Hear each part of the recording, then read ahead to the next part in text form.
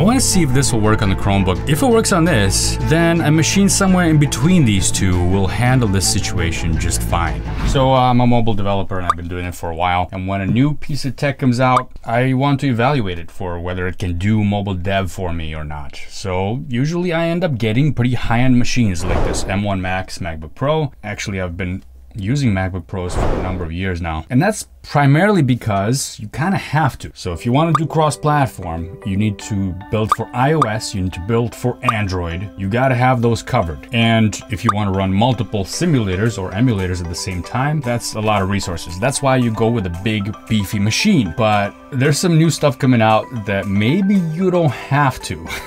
So let me show you. Just gonna Google for this new thing that I heard about, NativeScript Stack Blitz. So my team and I have been using NativeScript for doing mobile development. We have a number of apps out there, and they've recently been doing some really awesome improvements, including this. So NativeScript Preview 2 came out, which is an app that you can use on your phone, and Stack Blitz. If you don't know what Stack Blitz is, it's basically a development environment in your browser. So here's a blog post on NativeScript's blog, and there's a nice little link. You can read more about it if you want. Let's click on this link though. I'm impatient, so I'm gonna just go there. So it says there's two steps here. One is download the preview app, which I've done already, Android or iOS. All right, so I'm gonna open that up. Let's get you a little bit closer in here, shall we? Nice and intimate. Is it too close? I'll back off. Okay, I just want to show you my screen, really. So this is the preview app right there. That's what it looks like, available in both stores. We can reset this.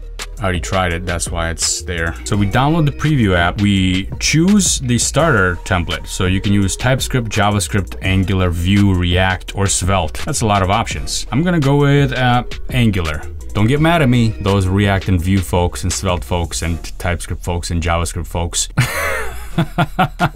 Why did I pick the Angular template? Because I know that that one has two views that you can navigate between. It's just a hello world, basically. So this pops up in Stack Blitz. What might be new to you is this QR code here, which you may or may not have seen before. But if you've used the preview app in the past, in the olden days, before this new stuff came about, you had the QR code generated on the command line. Now it's in the browser. So look, here's my code. I can navigate my code right in here. I have my project in here. I can build it up in here. And when I want to deploy this to a device and check it on a device, I don't need to set up a mobile development environment. All I got to do is just use my camera app, point it at that QR code, and it detects it. You can tap on preview. It opens up the preview app, and now it builds. Takes a couple of seconds to build. I don't know, maybe like 15 to 20 seconds. All right.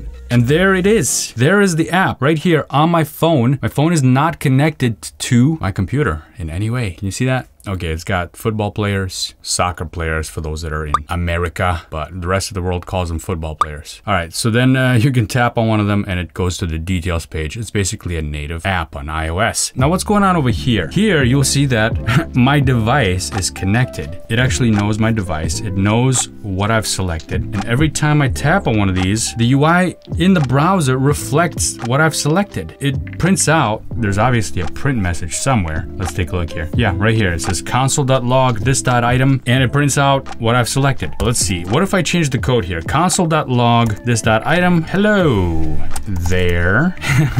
And I save this. It basically just applies those changes magically to the phone, almost instantaneously. So if I tap on one of these now, it says what I've selected and hello there. And I think when I found this, I was like, this is so cool and so nice. I mean, it is still in beta, so there's a little bit of polish. It's still usable and very nice. Now, this got me thinking, what if I don't need this big expensive computer anymore? So this machine cost me, I don't know, somewhere around $4,000 because I, you know, maxed it out. I wanted to get the best experience for my development. Maybe we don't need that. What about using something like this?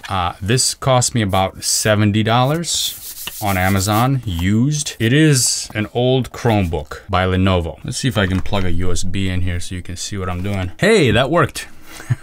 Now you can see my screen. This is great. The problem is I can barely see my screen because it's so dark, because it's a Chromebook.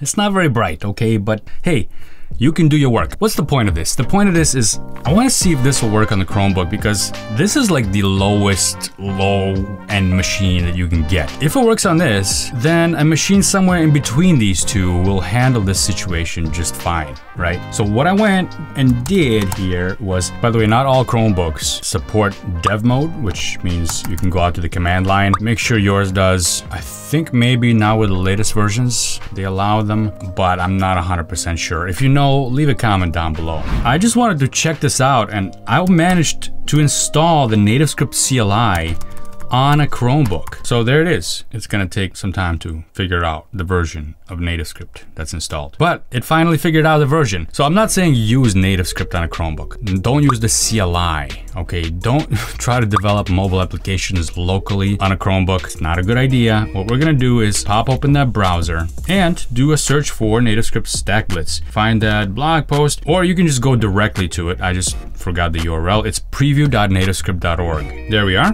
Let's start with a different template now. Let's go with this TypeScript template instead of the Angular one. And there it is. Now this is going at the speed of the web. Whether you're gonna be using a really super powerful machine or a Chromebook, the requests are gonna come back to you just as quickly, and the interaction is gonna be just as fast. So there it is. It gives me that QR code, which I'm gonna tap on again. And when I do that, it connects to the device, it starts building it. This is a different app. This is the TypeScript template instead of the Angular template. So it's not gonna have the list of football players. This one should have just a little button that you tap. And there it is, okay? So there is the button. If you tap it, it just counts down the number of taps that you have left. And on the terminal here, in the browser, we get that live feedback as soon as I do the taps. I can also go in here and make a change in the template. So let's say, I wanna say tap me instead of tap. And as soon as I save that, watch this. I'm actually gonna put this up at the same time and press enter at the same time to see how quickly it's gonna update. So let's see, save.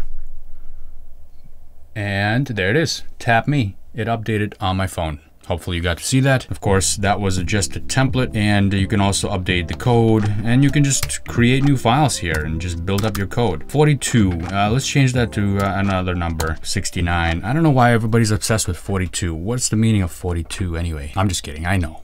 It's from a movie, but I forgot the name of the movie. Is it the Galaxy something movie? But 69 has absolutely no meaning whatsoever. So let's go ahead and save that. And there it is, 69 taps left. So it instantly updates. I find this tech to be super sweet, and I thought I'd share this with you because this really brings new opportunities to folks that haven't had it, so you can develop for iOS and Android and not necessarily have a full mobile development environment. There's another thing that StackBlitz provides that's pretty cool, is you can just connect a repository right here, connect a repository, and you can make it private if you want, create the repository and push all with one button. It's just gonna do it. It's gonna create the repository, commit it, do the push, and as you're working on your project, you're gonna be committing it. And since this is a full project, somebody that's not using StackBlitz can also download it to their local development machine and use it that way too. All right, that's it for today, folks. Hope you enjoyed. Give this video a like if you did. Consider subscribing. We'll be doing more fun things. I'll see you next time.